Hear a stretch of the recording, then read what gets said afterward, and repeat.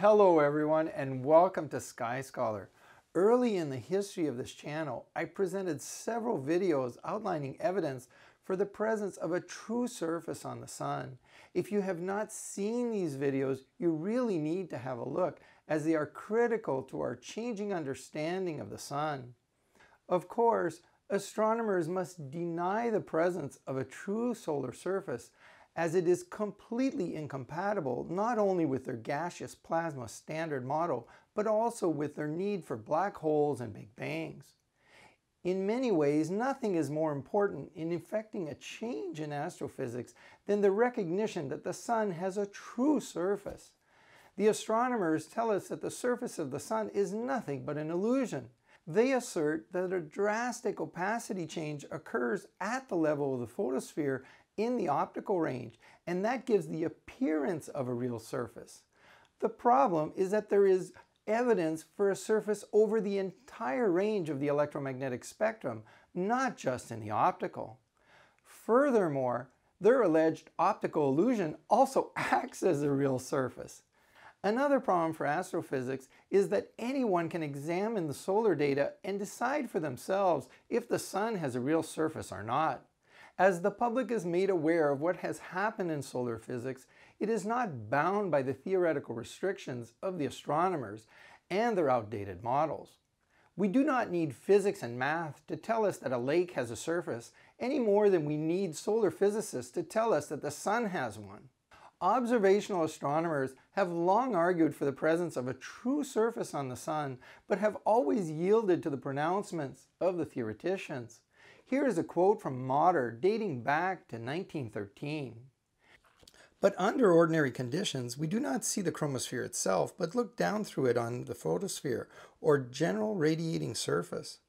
This, to the eye, certainly looks like a definite shell, but some theorists have been so impressed with the difficulty of conceiving that a gaseous body like the Sun could, under the conditions of such stupendous temperatures as there exist, have any defined limit at all, that they deny that what we see on the Sun is a real boundary, and argue that it only appears so to us through the effect of the anomalous refraction or dispersion of light.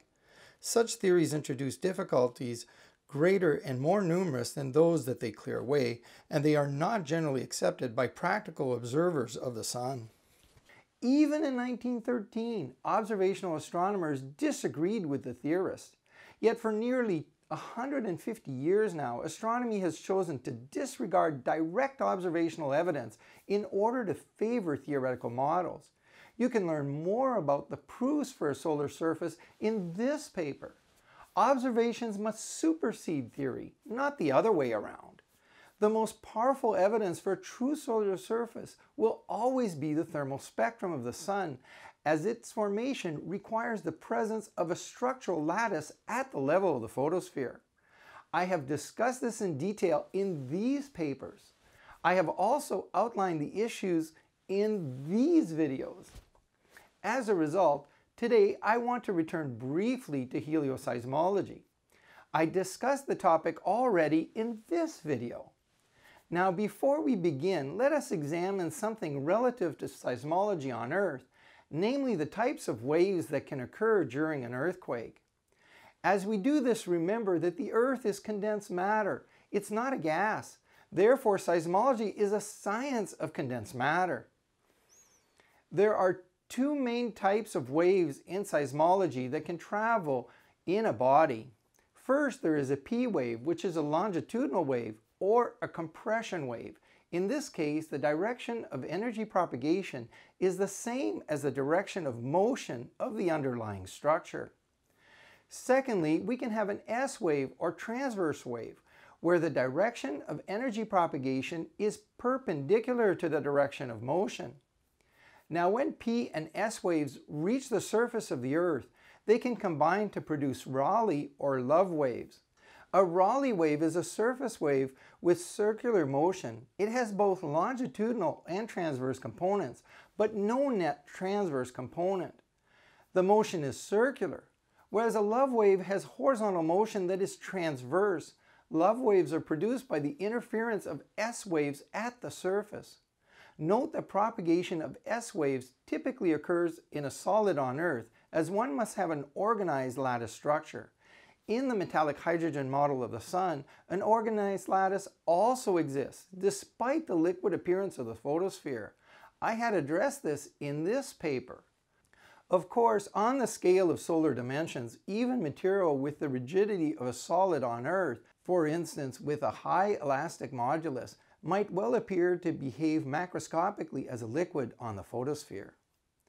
One thing is clear, no gas can support propagation of a transverse wave, and neither can the gaseous models of the Sun. A gaseous Sun cannot support S waves, and therefore cannot support Rayleigh waves or Love waves. In this video, I discussed helioseismology and the presence of what appears to be transverse waves on the surface of the Sun. The authors of the associated paper write, "We have also detected flare ripples, circular wave packets propagating from the flare and resembling ripples from a pebble thrown into a pond. But a gaseous Sun cannot support capillary waves, which are surface waves like ripples on a pond. Capillary waves require both surface tension and gravity to be produced. They are not perfectly transverse in nature, but involve a combination of longitudinal and transverse components. Since a gaseous Sun does not have surface tension, it can never produce a capillary wave. Furthermore, in the standard solar model, the photosphere has a density of only 10 to the minus 7 grams per centimeter cubed. That is the density of a vacuum, and one cannot do seismology in a vacuum." Now in this paper, you will see that the SOHO team had predicted that the Sun might produce the ripple on the pond pattern effect before it was even detected on the Sun. Yet they are quick to admit that the waves on the Sun were 10 times stronger than they had expected, as you can learn in this link. A factor of 10 is not a trivial amount. You might think, wow, we can get such a pattern in a plasma, but unfortunately the calculations never assumed that the solar body was a gaseous plasma. It simply treated it essentially like a gas. All the helioseismic calculations at the level of the photosphere and in the solar interior involve exclusively hydrodynamics and P waves. That is a science of fluids. The familiar alpha and transverse waves of plasmas are never involved when helioseismology is applied to the solar body. Note also that in this case, no strong magnetic fields exist on the Sun at this point, yet the ripples could be made, a sure sign that these ripples were not formed in a gaseous plasma, as gaseous plasmas, in the absence of magnetic fields, cannot support transverse waves. In the standard solar model, helioseismology cannot support transverse waves, and physicists must invoke P waves, which are longitudinal, to explain everything. So what do they do? Here is a sentence that gives us a clue. It was suggested long ago, Wolf 1972, that solar flares, giant explosions on the Sun, may cause acoustic waves traveling through the Sun's interior, similar to seismic waves on the Earth. Because the sound speed increases with depth, the waves are reflected in the deep layers of the Sun and appear on the surface, forming expanding rings of the surface displacement. They further argue that a high pressure compression produced at the atmosphere produces a downward propagating shock wave that hits the solar surface and causes sunquakes. Do you get the problem here? For the solar physicists, there is no solar surface. That boundary is only imaginary, a product of opacity changes. A gaseous Sun has no surface. It is hard to strike a surface that does not even exist. This is an example of the complete disconnect between physical reality and mathematical conjecture. Here is an illustration of what they are claiming. A disturbance above the photosphere strikes the solar surface. That then results in a propagation of P waves into the solar interior. Those P waves are then magically reflected within the Sun at a distinct boundary that cannot exist because a gaseous plasma Sun has no internal layers. Next, the P wave travels back up to the surface, producing the transverse waves needed. That physics is completely different than the physics that takes place in the ripples on a pond. The solar physicists are using longitudinal P waves in order to mimic the effect properly seen in capillary waves which they cannot support. It is not reasonable to expect that P waves originating from reflections in the solar interior would produce perfect circles on the solar surface and maintain their geometric perfection as they expand. Again, this has absolutely nothing in common with ripples on a pond. Ripples on a pond have transverse components which were not produced by P waves traveling deep inside the lake and reflecting back onto the surface. The entire explanation by solar physics is not reasonable. It exists only because they must keep denying the condensed nature of the sun and its true surface. Solar physicists do so even though they must have recourse to a surface in order to create their disturbance in the first place. Next, have a look at this image taken by the solar satellite. Note how even within sunspots we are getting circular arcs. The rings die out in regions between the spots, but are still maintaining their arc even in the penumbra near the center of the sunspots. When ripples are seen in the penumbra of the sunspot, no distortion of the circular ring is observed, even though the origin of the disturbance was very near the umbra of the spot. It appears that the rings die out when they cross darker regions of the spot. We have known from the time of Wilson that umbras exist at lower depths. Facing the lack of a supportive surface at the proper elevation, the rings die out. For instance, note the drop in intensity here in the penumbra, but without loss of the arc. Then note in contrast the arc in the light bridge of the sunspot here. Light bridges are essentially at the level of the photosphere. In these regions, the magnetic field should be weak or essentially perpendicular to the solar surface. It is well known that umbral regions of sunspots possess high magnetic fields on the order of several kilogauss. At the same time, strong magnetic fields running parallel to the solar surface can be found between sunspots, for instance, in this region where the wave completely dies.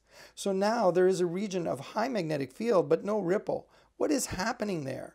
It appears that the strong magnetic field is oriented such that it is preventing the disturbance from propagating. The solar lattice is essentially locked into position. Magnetic fields have not enabled propagation, they have prevented it. Yet if the solar material was indeed a gaseous plasma, the propagation of waves within it should be facilitated by the presence of magnetic fields. Gaseous plasmas can clearly carry longitudinal and transverse waves in the presence of magnetic fields, but the propagation of those waves is affected by the orientation of the disturbance relative to the magnetic field. Alpha waves are transverse waves and depend on the direction of propagation being parallel to the field. In the region where there is no disturbance, the direction of propagation is not materially relevant. Some wavefronts would have been essentially parallel to the field, and some would have been essentially perpendicular. This is a sure sign that these phenomena have nothing to do with the physics of a gaseous plasma. The arcs are surprisingly well preserved in regions where the field is either weak, as in the previous example, or perpendicular to the solar surface. These two figures present a clear manifestation of a photospheric structural lattice which does not behave as a gaseous plasma, but rather as a true solar surface.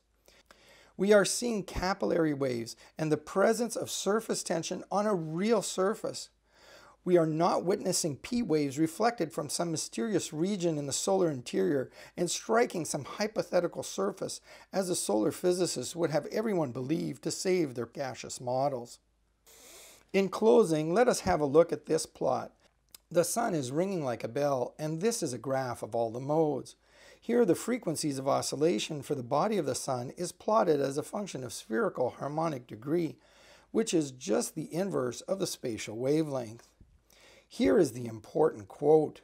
The oscillation power is contained within specific combinations of frequency and degree, demonstrating that the surface oscillations are due to standing waves confined within resonant cavities.